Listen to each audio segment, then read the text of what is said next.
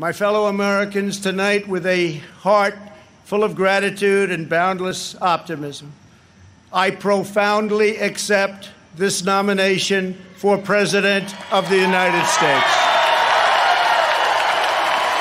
Joe Biden may claim he is an ally of the light, but when it comes to his agenda, Biden wants to keep us completely in the dark.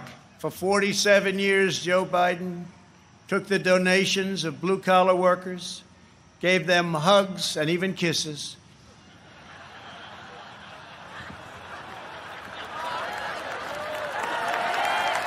Biden is weak.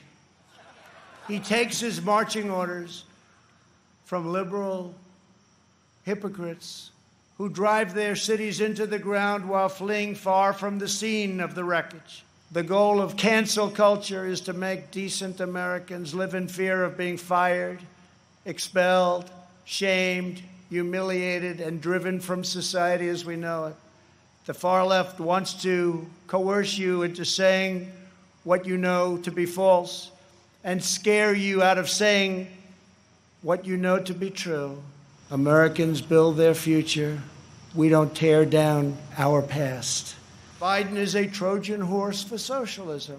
If Joe Biden doesn't have the strength to stand up to wild-eyed Marxists like Bernie Sanders and his fellow radicals, and there are many, we see them all the time, it's incredible actually, then how is he ever going to stand up for you?